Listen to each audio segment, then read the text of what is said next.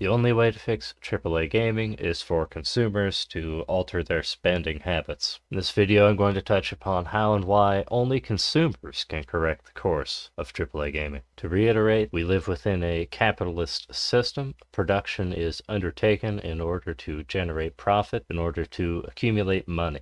So products aren't manufactured to fulfill social needs. They're not manufactured for any other reason than to generate a return for investors. So the only way to change the products, the commodities that these media corporations produce is to change your spending habits. And obviously individuals don't count. Okay, so one or two people changing their spending habits won't change anything.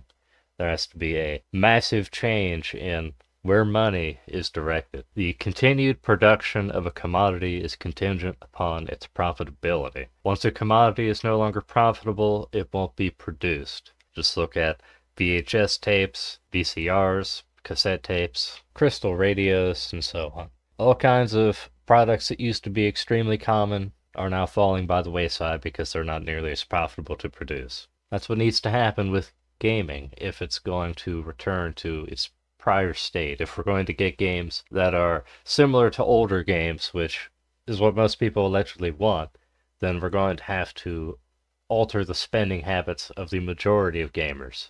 People can be upset about greed or anything else they want to refer to this as all they like, but the fact is that Bethesda makes a profit when they release Skyrim 5 separate times because, well, they do. That's evidenced by the fact that they continue to do it.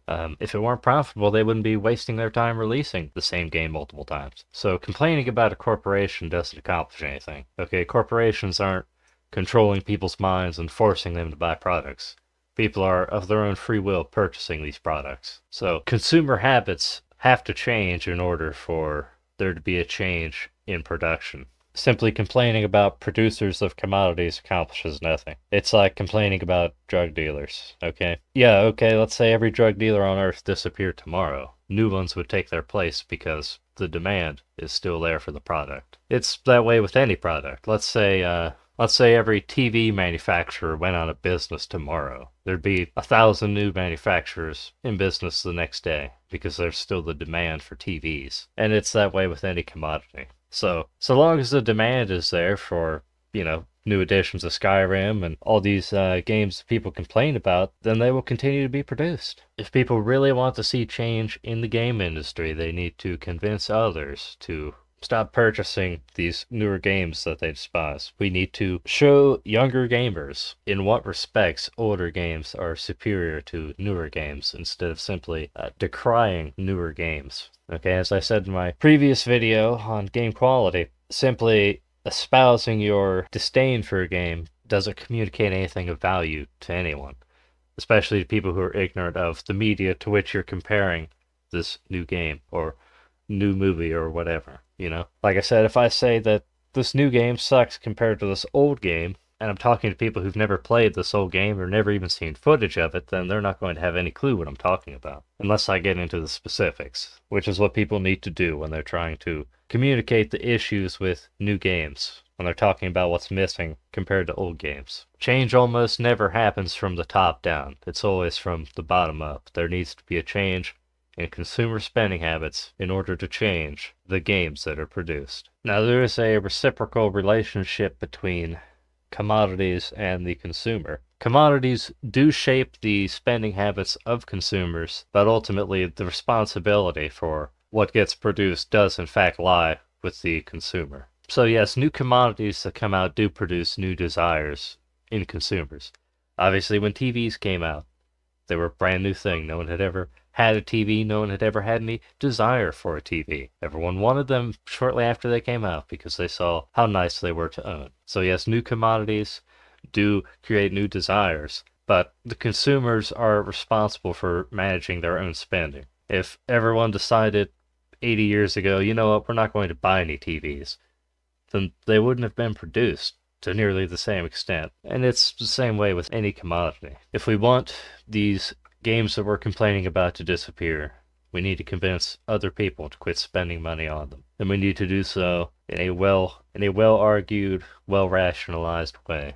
because ultimately it is the spending of consumers that informs companies and corporations as to what they need to produce to continue generating a profit to their shareholders. Every dollar you spend communicates something to a corporation. Also want to take this time to address some of the criticisms that I received in response to my video upon greed. People didn't understand my video upon greed. For some reason, some people seem to believe that I'm defending greed or capitalism, which couldn't be further from the truth. Is a doctor defending a tumor if they tell you about the interactions that a tumor is having with your other organs? Is a meteorologist defending tornadoes when they tell you that an unavoidable tornado is going to rip through your neighborhood?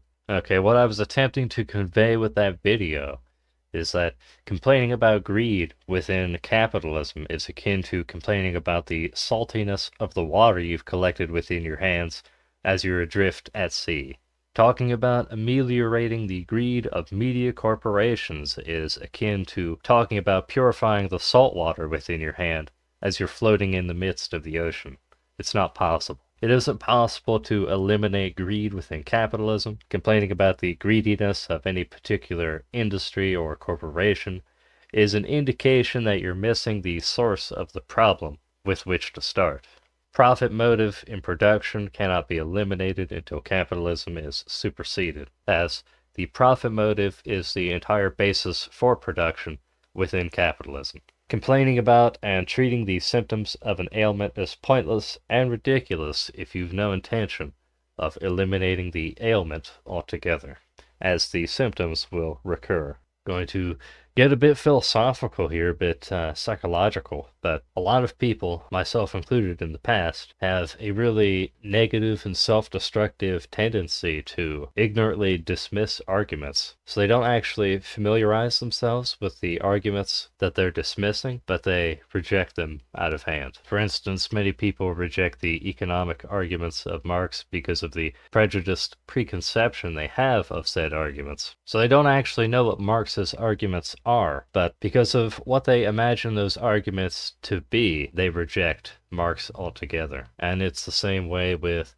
young earth creationists and evolutionary theory. They don't actually know what the arguments and facts are in favor of evolutionary theory, but they reject it out of hand because of what they imagine those arguments to be, and because of what they imagine those facts to be. I imagine that a large portion of the people who disliked and posted negative comments upon my first video upon greed, they didn't actually watch the entire video. They imagine what I'm saying. They think that they know what the video is going to be about from maybe 2 minutes of it, and then they have a negative reaction to it, and then they write the entire video off altogether, without actually familiarizing themselves with my argument within that video. And that's just a very common, very negative, self-destructive human trait, and it's unfortunate.